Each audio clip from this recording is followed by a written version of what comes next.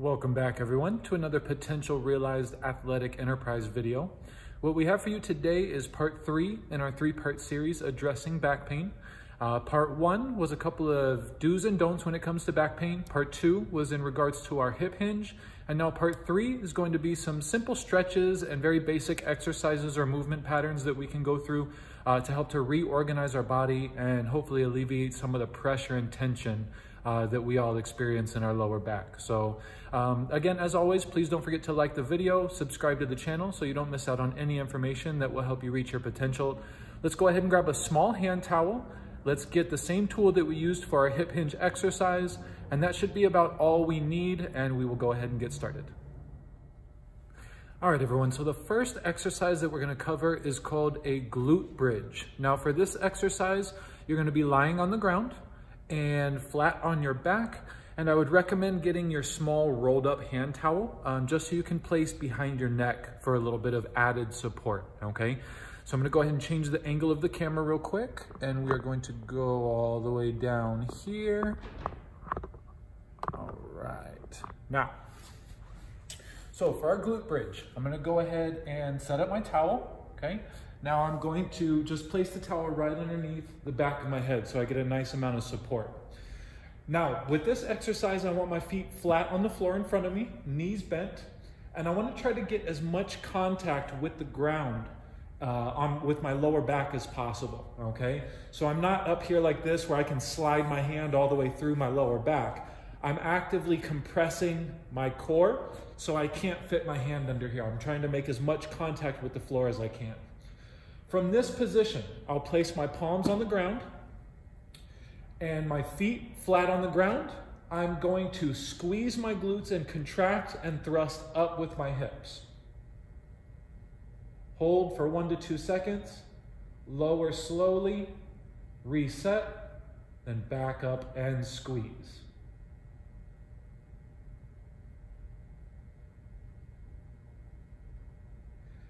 Now, a lot of times we have one glute that is stronger than the other, so you should expect to feel a slight difference between the left glute and the right glute.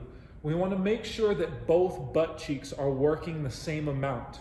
So as I go up, I'm actively feeling to try to feel if my left butt cheek wants to work harder than my right, or if my right wants to work harder than my left. So for example, if I can feel my left working harder than my right, I'm gonna actively press that right side in even harder. Now, we don't need to over-exaggerate the movement. So as I go up, I simply finish. I'm not trying to go all the way up here. Okay, that's a little unnecessary. All we need to do is get the right amount of tension, and our body should still be in pretty much of a straight line. So as I go up, squeeze the glutes, nice straight line with the body, hands on the floor, down. Up and squeeze, down. Up and squeeze, and down. Now once you progress, or if this movement's a little too easy for you, you can go ahead and elevate one leg. Up and press, and down. Up and press, and down. And then switch legs. Up and press, and down. Up and press, and down. So that's gonna be our glute bridge. Now that exercise or movement is designed to get our communication with our glute muscles or our butt cheeks to greatly increase. We really need to make sure that our glutes are active through a lot of the movements that we do. We wanna make sure that our glutes and hips are holding that pressure and not our lower back. So this is an excellent movement to make sure that your glutes and your butt cheeks are firing as they should be and activating them when you need to activate them. So this is a great exercise. Feel free to start slow, maybe 2 sets of 10 to 12 reps. And if that's a little too easy for you, go 3 sets, 15 to 20 repetitions. And then once you become a little bit more advanced with the movement, you can go ahead and just do single leg glute bridges. But this is a phenomenal exercise to really train your body as to what should be working. All right, everyone. So next exercise, we're going to go ahead and use our tool for our hip hinge. So I'm gonna go ahead and adjust the camera here and take a few steps back. Okay, everyone, so what we're looking at here, this next exercise, we're going to combine our hip hinge and our squat. So we're really going to try to give ourselves the opportunity to reinforce this proper movement pattern. So we're going to start the same as last time, okay? Back of my hand facing me, and I'll grab my tool. Now I'll go ahead and put it right behind me, and then I'm going to take the back of my opposite hand, and I'm going to hold that tool in place just like this. So I have it going up and down my spine, and I have it locked into place. Now I'm going to place my feet about hip or shoulder width apart. I'm going to make sure I have my full foot on the ground. From this position, I'm going to squeeze my glutes and stand nice and tall. Now I'm not locking everything out so I can't move. I'm just keeping enough tension so I have good posture. I'm not so relaxed that I get lazy with my body. So enough tension just for good posture. Now with this position, we want to keep the pressure in our glutes. So we're going to hinge back, squat down, maintaining our contact points, back up and squeeze the butt very hard. Hinge back, keeping the pressure and tension in the glutes, down, up, and squeeze.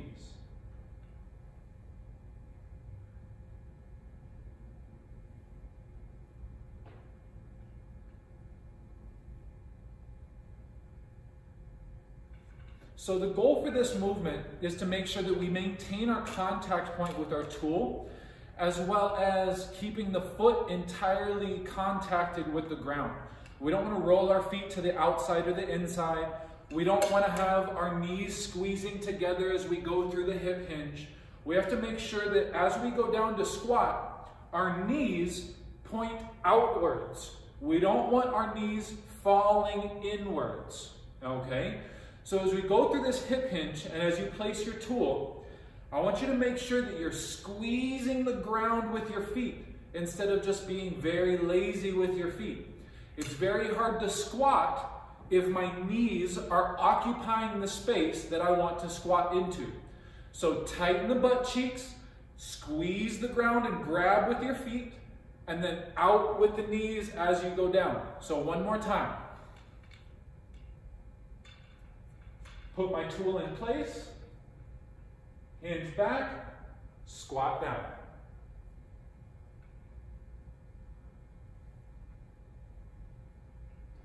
And from the front, so you can see where my knees go.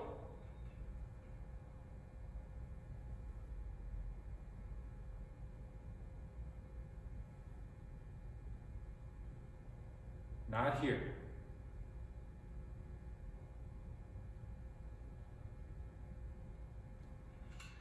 All right, everyone, so that's going to be our hip hinge paired with our squat. So that's another phenomenal exercise to start to learn how to redistribute the weight through your body, as well as perform the squat with a proper movement pattern. We want to make sure that our back stays straight, that our feet stay all the way on the ground. We're not rocking back to our heels or forward to our toes. And we make sure that our knees are tracking in the same direction as our toes and not falling inwards or collapsing into the space that we are trying to occupy as we squat. So feel free to take your time with this exercise. This is a difficult movement to start to learn how to understand, especially if we've spent many, many years moving our body in the opposite direction or in the opposite manner. So take your time with this. Feel free to, again, start at 2 sets of 10 reps, and then work your way up slowly to 3 sets of 12 to 15 reps, 5 sets of 20 reps. It's a slow and progressive increase as your body starts to get used to the movement. So always keep in mind, guys, that you're going to get better and better at these things as you progress with them. So don't do it once, discover that it's a little bit difficult for you, and then put it to the side as though it's not for you. Anything new is always awkward or confusing or difficult at first. So make sure you give yourself enough time to understand the movement and adapt to it. These are also exercises that you should be going through every day, especially if you're experiencing back pain. All right, everyone. So for exercise number 3, this is a bit of an exercise and a stretch combined into one. Now for this one, you can do on a chair, on a small table or step stool, on a park bench, anything like that. So we're just looking for a low platform to place one of our feet on. So I'm going to go ahead and adjust the camera, and we'll show you the lunging stretch. So let me make sure. Perfect. So what we're going to do here is we're going to focus on stretching our hip flexor, the front of our hip. A lot of us have a tendency to be seated for long periods of time. We're either driving, sitting at a desk, or kind of just hanging out at home. And our leg is usually always in this bent position. If we're seated, both of our legs are in this position. And our hip flexors have a tendency to get really, really short and really weak. So what we want to do is we want to take a moment to stretch those out. And this is one of my favorite ways to do that. So I have a small platform here. Pretty much if I rest my foot on it, my thigh is at parallel with the ground at about 90 degrees. And this is a perfect height for me. So what I'm going to do here is I'm going to place my left leg up on the platform. And I'm simply going to stand up tall and push my hips as I bend my leg. So I'm bending my front leg and pushing my hips down into the platform. And as I do this, I'll get lower and lower and lower. And I feel a really, really big stretch right on the inside of the leg, okay? So I'll do it with my right leg so you guys can see the left leg. So I'll bend my right knee and I'll push my hips in deeper and deeper and deeper. And what I'm looking for is a big, big stretch right here.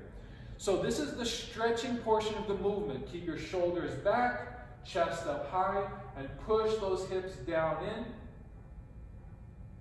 Come up slowly, and then back down into it again. Nice and slow with that stretch. Really feel that long line. Tighten that glute and push the hip in deeper. And then back up again nice and slow. Now the exercise portion of this move is going to come from the support leg, or the leg that's up. Now as I'm going in and pressing in and focusing on the stretch here, I also want to make sure that I'm loading the glute or loading the butt cheek on my up leg. So this leg isn't just here for support, it's actively working as well. So as I'm pushing my hips down in, I'm pressing my foot down into the platform to keep tension on the back side of my glute here. Because remember, I want to keep the glute engaged through all movements. So as I go for my stretch, I'm pushing into the platform and activating my underside here, the glute, by pressing in very hard as I push my hip into the platform. And as I push away, I focus on activating the glute muscle to push away. Dig the heel into the platform and turn on the glute. That way I can make sure I'm not only stretching my hip flexors, but I'm activating and exercising the glute at the same time. This is a phenomenal way to combine an exercise and a stretch that are both geared towards alleviating our back pain.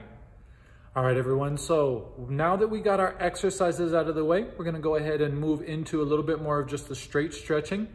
So we have a stretch called the 90-90 stretch. I'm sure a lot of you have seen this, even if you're not familiar with what it's called.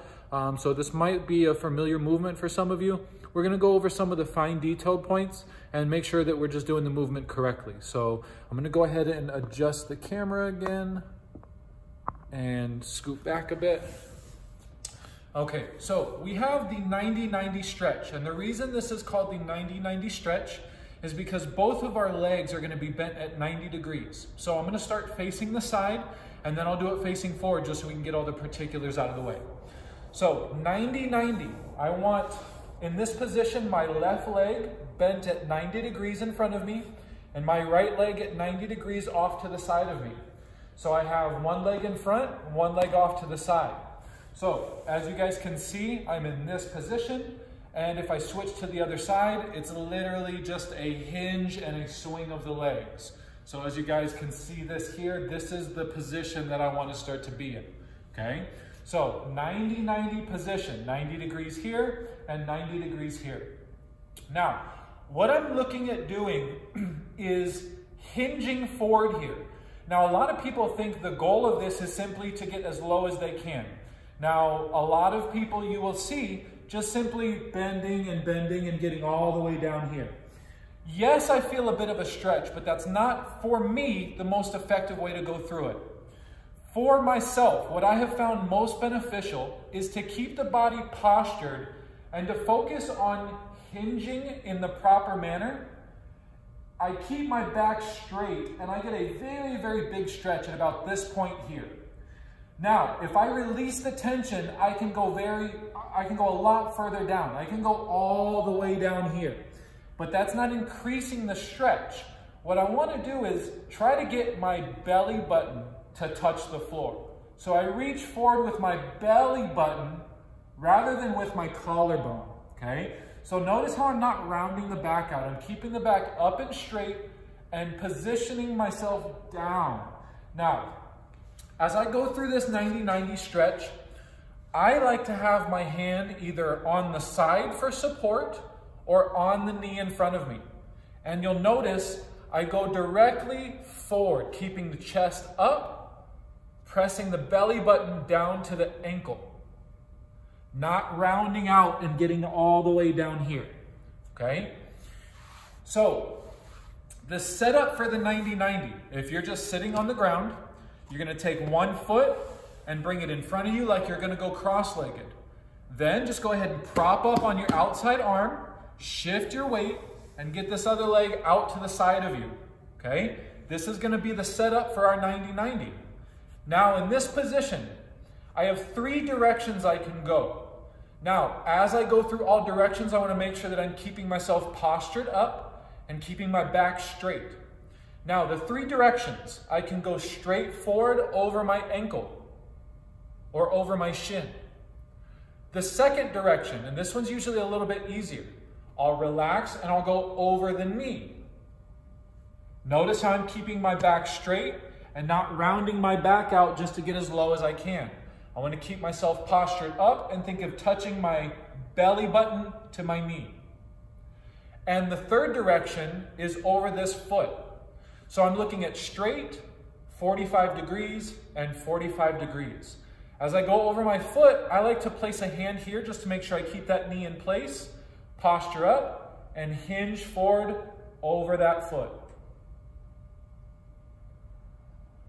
So I'll go ahead and do it from the side again, just so everyone can see. Posture up, good position, forward over the shin,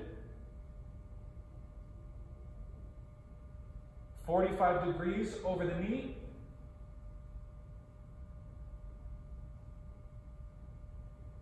and 45 degrees over the foot.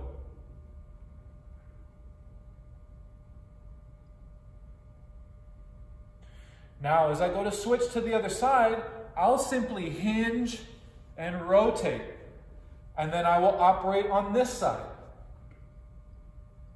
Belly button to the shin, shoulders back, chest high. 45 degrees over the foot. And 45 degrees over the knee.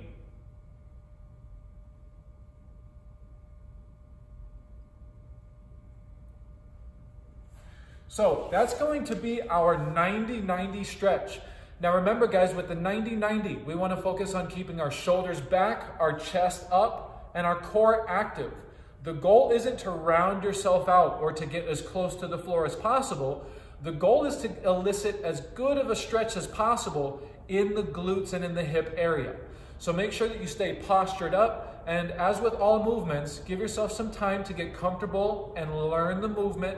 Allow your body time to understand what it is that's happening, and give yourself, this stretch usually takes some time, especially to find the comfortable resting position if we're excessively tight or if we're working through very, very severe back pain.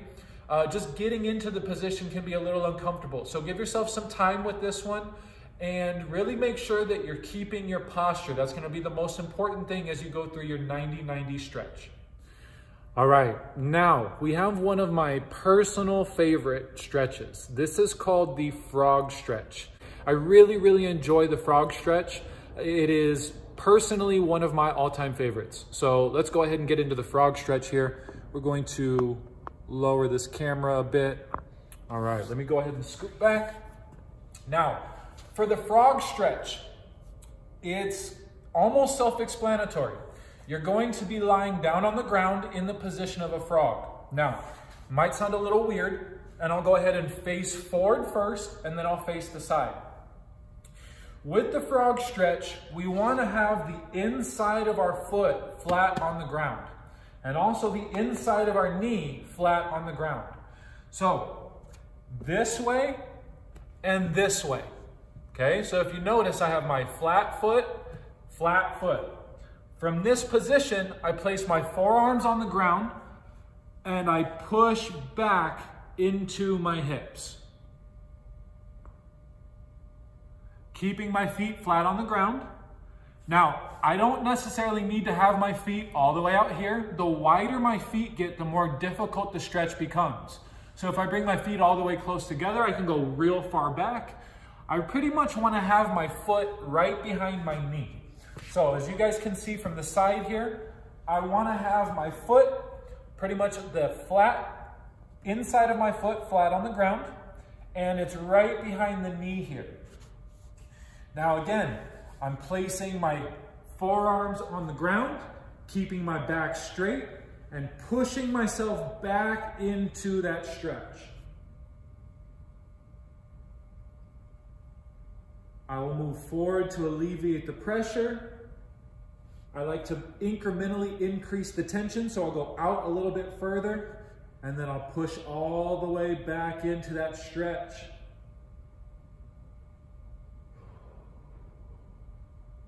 Take a nice deep breath as you push in. Back up again.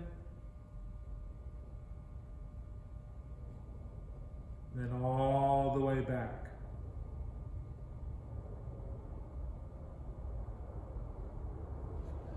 So as you go through this stretch, you should notice a very, very big response right in that groin area.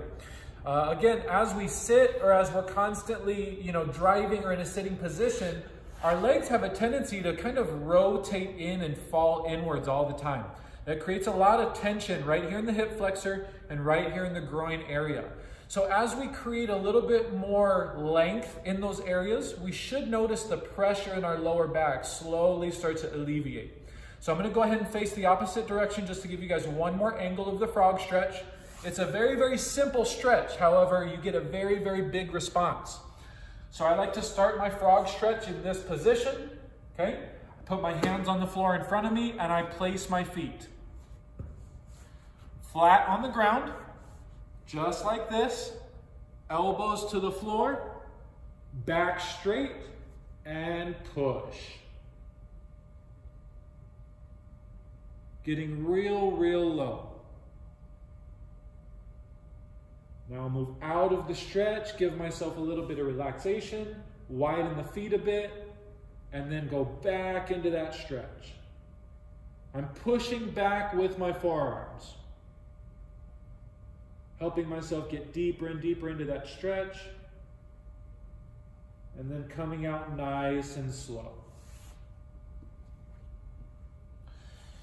So, this is our frog stretch. Now again, the frog stretch is meant to kind of give you a big, big response right in that groin area. Make sure you have your feet flat on the ground and don't overly round your back. As you go through this frog stretch, you don't want to be here. Try to flatten that back out, and as soon as you flatten the back out, you should notice a very big stretch right in that groin area. Use the forearms to push yourself deeper and deeper into that stretch, keeping the back straight, and then allow yourself to come out of the stretch momentarily, and then back into that stretch again. Okay, and this will work wonders for your groin area and really start to alleviate some of the pressure that we experience in our lower back.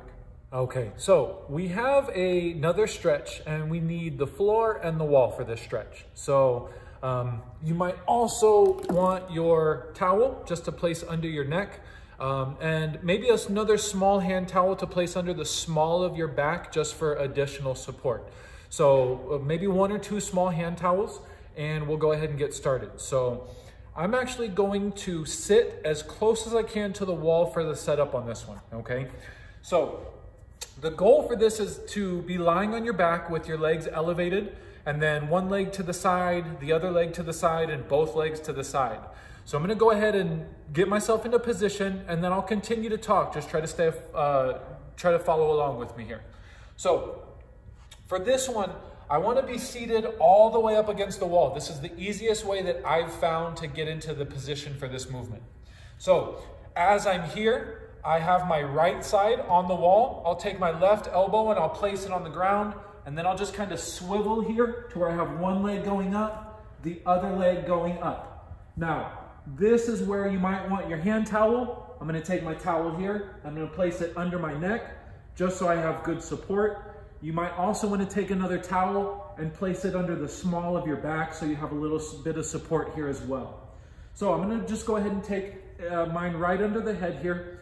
Now, what the goal is for this position is simply this: allow myself to be in this position where all of the pressure is taking off of my lower back, and I get to put my feet and my knees in a position to be elevated above heart level, and this will allow them to start to drain. This is a very, very good position simply to alleviate the pressure on the lower back. I like to lay in this position for about 5 to 8 minutes. After 5 to 8 minutes, I'll take one leg and allow it to just fall off to the side here. Now I just let that leg sit there, and I have a nice big stretch right here in the groin area, and I'll hold this position for about another 5 minutes.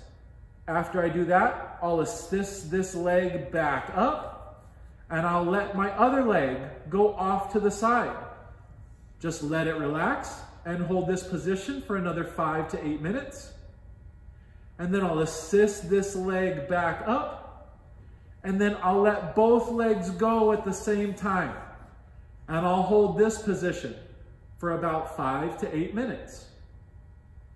As I'm in this position, I feel a very, very big stretch. So I'm just holding this position and letting everything relax and stretch. After my 5 to 8 minutes, I will slowly and gently bring everything back to the top. I will slide my feet down, and I will roll out of the position. Okay, so a couple of pointers and tips. Make sure you have your back flat on the floor. Start with maybe 90 seconds to 2 minutes, maybe 3 minutes at the most per position. If you lay in it and you've never done this before, you lay in each position for 8 minutes, you will be very, very tender and very, very sore. So I recommend starting off slowly, maybe 90 seconds to 2 minutes per position. You have 4 positions: straight up and down, one leg off to the side, other leg off to the side, both legs spread. Okay, so 4 positions total, about 90 seconds to 2 minutes per position. And this will not only give you the ability to drain your feet and knees, which allows for better circulation and less pressure, but you will start to get a very, very good stretch in your groin as you go through this, this movement pattern.